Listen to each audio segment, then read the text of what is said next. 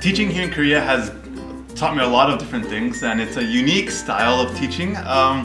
Students spend a lot of time in school. I'm teaching here in Bundang, and so when I see my students come in, and my immediate thought is they've already been in school. They have to come to another school to learn. I feel like children nowadays in Korea have little time to be children.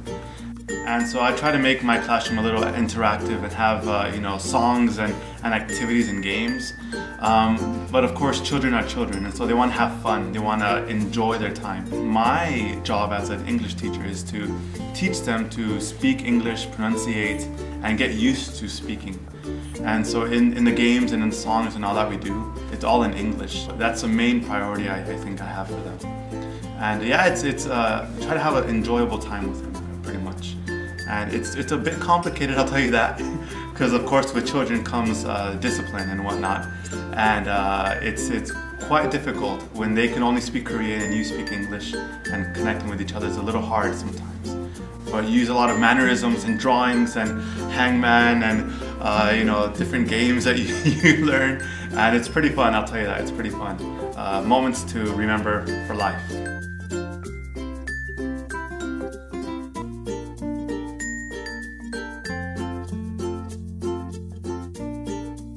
Thought that it would be a piece of cake, and boy was I wrong. Being a teacher, and they often have a lot of, hey, teachers, it's okay.